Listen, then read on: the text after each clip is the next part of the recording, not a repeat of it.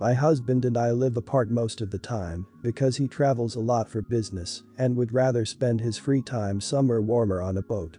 That lifestyle doesn't really offer the stability I wanted for our son, and it wasn't sustainable now that he's going to school anyway, so we live apart. My husband wanted me and our son to fly to him for the summer holidays immediately after our son got home from school the last day of term. I explained to him that I didn't think making our son fly that same day was fair to him and that he was supposed to go to a birthday party that weekend, so we would come after. My husband seemed fine with it. Yet at 5 p.m. on the last day of school my son wasn't home and his nanny wasn't answering my calls. It was honestly one of the worst experiences of my life and I was freaking out and had no idea what to do. I called my husband and he told me to calm down and that he had told the nanny to bring our son to him. I lost it and accused him of kidnapping our son. He told me I was being ridiculous since he was his son just as much as mine and he had the right to see him when he wanted to. Things got really heated between us and I told him he was lucky I didn't call the police and that if he ever did something like that again, I would. Things were tense between us the entire summer and my husband told me to never threaten him again. Am I the idiot? Not the idiot. He went behind your back to bring your kid out of the country without you knowing. You wanted to compromise and he instead got the nanny to take your kid to a different country without you knowing. It's a terrifying experience of having your child missing. Co-parenting is a thing and you don't go behind someone's back like that on such a colossal level. I say fire the nanny and divorce the husband and get a custody agreement. What he did was abhorrent and next time he pulls through follow through with your threat. Not the idiot. But I have got to say that you might want to have an honest talk about your relationship with your husband. If this relationship was really how good you thought it was then your husband would have respected what you said and waited or would have at least discussed this with you prior to going behind your back and having your 5-year-old fly internationally alone. Your husband and nanny both put your son into a lot of potential danger. I don't know the ins and outs of flying a kid internationally and without an adult, but I know that kids can be slippery and he could have just as easily snuck away even with somebody watching him.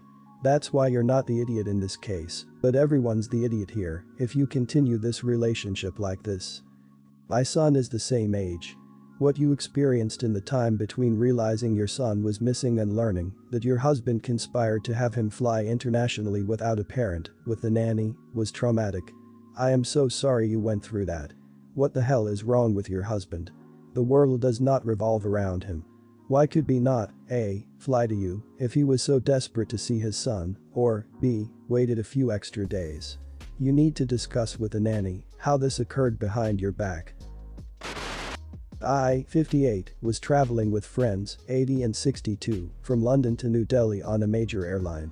My friends were seated in upper class and I had an aisle bulkhead seat in premium economy.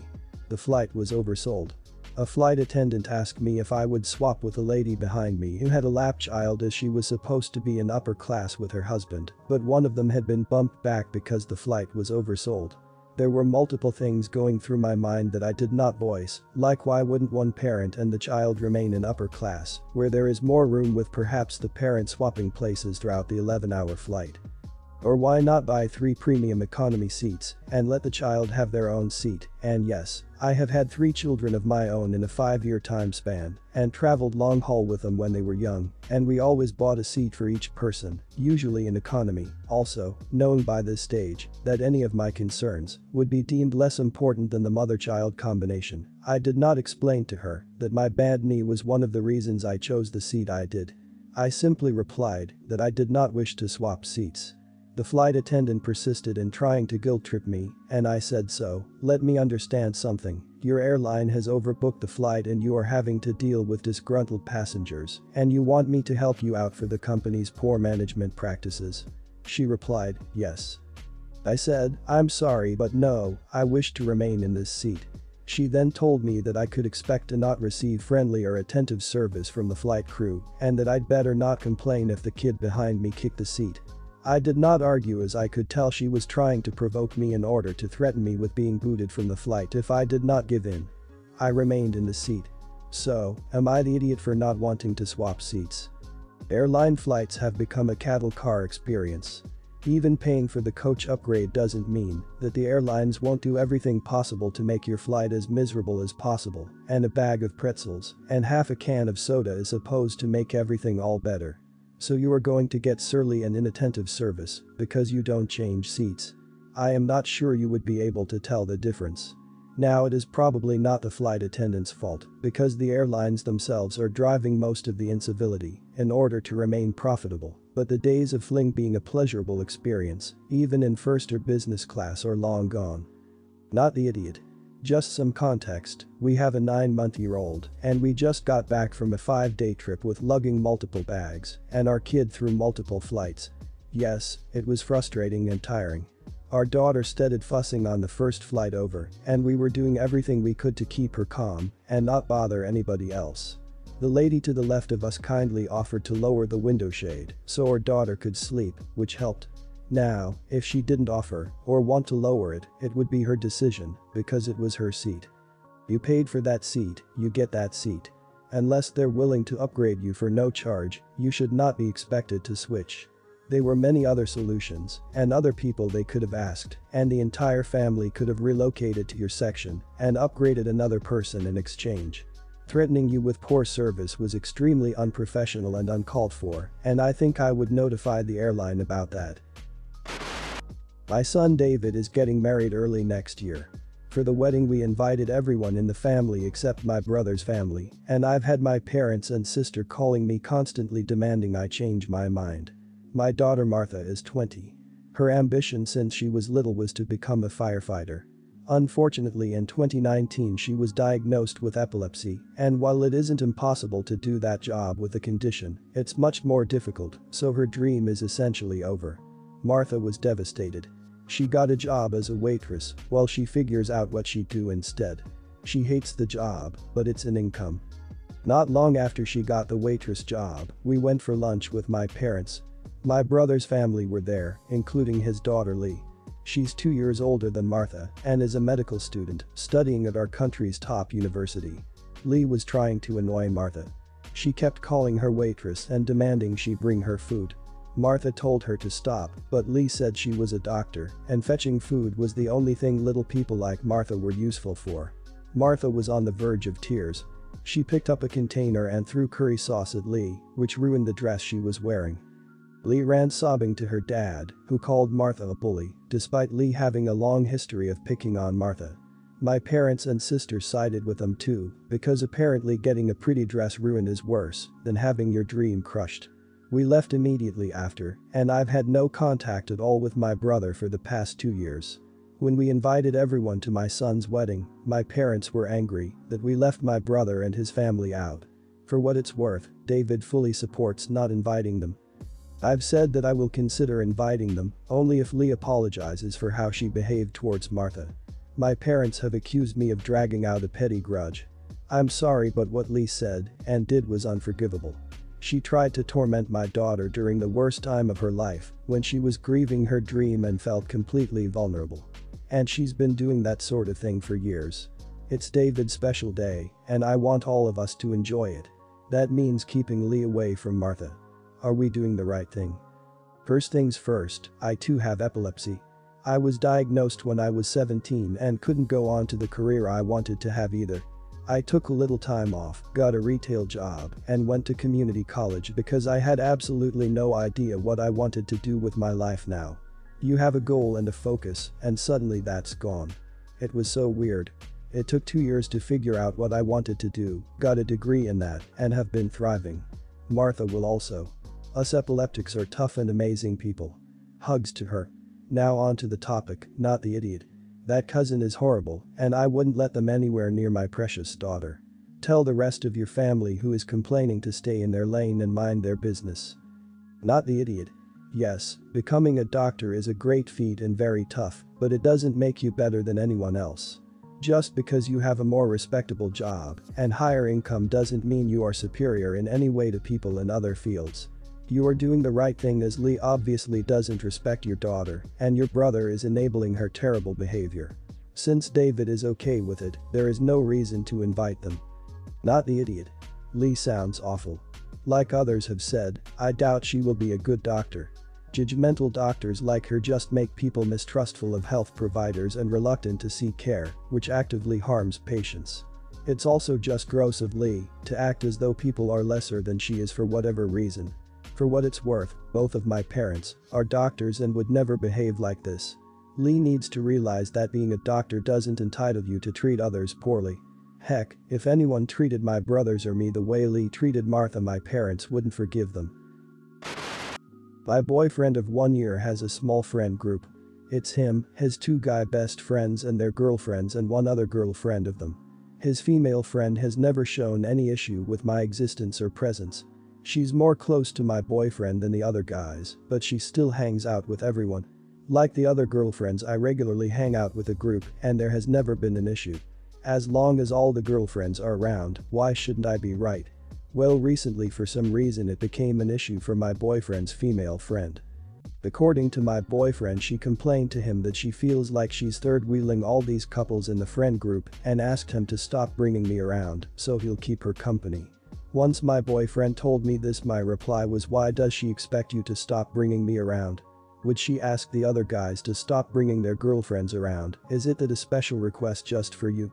He said she only asked it of him because he's her closest friend in the group. I said it's unreasonable and she needs to get over herself. It's unfair of me to be excluded when everyone else gets to spend time with their partners. He says I'm right and her demand is unreasonable and weird. But the other guys agreed with that female friend and said it's unfair for her to be left out and my boyfriend should make the sacrifice since he's closer to her. I told my boyfriend and the guys that she needs to get over herself and I'm not okay with that in any way because it will be like my boyfriend filling the void of her not having a partner. Long story short, I was called an idiot somehow and I got accused of not respecting their friendship. Am I the idiot? Not the idiot. Your boyfriend sounds like a good dude. He stood up to his mates when they made a massively double standard request and immediately saw the problematic nature of her request. She sounds like she doesn't like being left out, and when you're there your boyfriend pays you the attention you deserve. Yes, it can be horrible being the only single person in a group full of couples, but that doesn't give you the right to be a douche and start excluding people. Not the idiot. I would tell her to get over herself too. She needs to accept and be happy for both yourself and your partner that you're happy. It doesn't sound like a very caring friendship if she's trying to force you and your own partner to stop spending time together. To me it sounds like you and your partner need to have a serious talk about how much these friends actually mean to you guys, and if this is going to be a common occurrence from them, it sounds like it could become toxic. It seems she's extremely jealous of your relationship to request something so strange. She wants his company, but not as a friend, but a prospective boyfriend. However, him bringing his girlfriend with him sure throws a wrench in her plans. And the other guys are all in favor of you staying home because either they don't want to be in your boyfriend's shoes or because they know about her feelings for your boyfriend and agree that she'd be the better girlfriend for him. Either way, stand your ground. Not the idiot. A few weeks ago, I went on a road trip with my husband's best friend's then fiancée, now wife.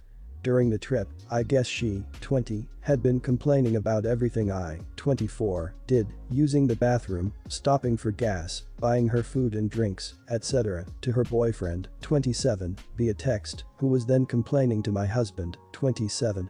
Well, on the way home, we had to stop for gas, and the line to pay was out the door, so visibly busy, as it was the cheapest gas in the county. I told her I was gonna use the restroom, then put money on our pump and I'd be back in a minute. I left the keys in case she wanted to turn on the air or listen to the radio or whatever and brought my phone in with me just in case I was needed. This was the final stop on the way home. Anyway, there's a line for the bathroom as well, and by the time I'm done and almost to the front of the line to pay for gas, my husband calls me absolutely livid, demanding to know where I am and what I'm doing. I tell him I'm in line to pay for gas, ask what the hell is his problem, etc. He tells me she's been mad complaining the entire time and thought I was just taking forever on purpose or something and was totally off 100% about the situation. As soon as they leave our house that night, I tell my husband that neither of them are ever allowed in my house ever again, especially her, because if someone has a problem with me, I'd rather them come to me versus talking crap about me behind my back and exaggerating what's going on, and especially because of how he handled the situation. Fast forward to yesterday, where my husband mentions that he's planning a party for the same friend and his now wife. They had a court marriage last week for this weekend at our house. I tell him that, in no uncertain terms, was this woman, who couldn't take things up with me like an adult, going to be celebrating her wedding at my home, especially since I banned her previously. I told him I may consider the ban if she apologized early, since the road trip itself was a free favor to her and her husband. I told my husband that the party was cancelled and if he wanted it to happen, it wasn't happening here. He told me I was being an idiot towards him, his friend, and her, and that it wasn't fair that now they'd have nowhere to celebrate before she starts school again, even though they have their own apartment that they could throw their own party in. Am I the idiot? Not the idiot. You had to use the washroom and there was a line up. Those factors are not in your control. Did she expect you to pee your pants of something? Cars need gas too. Also, she paid for jack hole and had the nerve to complain. Your husband is an idiot for having a fit about the washroom. How about hearing both sides of the story before he freaks on you? Also, he is not respecting your ban. Does he value his immature friends over his wife? Not the idiot, but your husband is, from what I am reading. The group are talking about you behind your back, and that makes all three an idiot, considering you are paying for it and you need gas and washroom break. Oh my god, I am bloody nauseous with rage on your behalf just reading this. You're not the idiot. But everybody else in this tale bloody well is, to the moon and back. For starters, what business does a 27-year-old have marrying a 20-year-old who clearly hasn't grown past a teenager's emotional state? The texts, seriously. Why won't the little girl complain to your face? Why is she complaining about things you do for her entitled butt in the first place? What a brat. And your husband. He needs to freaking grow up and be a man and stand by his wife's side and not go off on you because she is haggling him. What is wrong with him? Not the idiot. If 20-year-old is upset, why wouldn't she talk to you? I don't know what she texted to her boyfriend or what he told your husband, but your husband overreacted when he called you. What 20-year-old texted is kind of important to judge if your husband's friend is the idiot here. She could have lied about talking to you. But your husband is the worst here. You told him they weren't allowed back in house and he planned a whole party for them at your house. Doesn't matter what happened before that. You said they weren't welcome and he ignored you.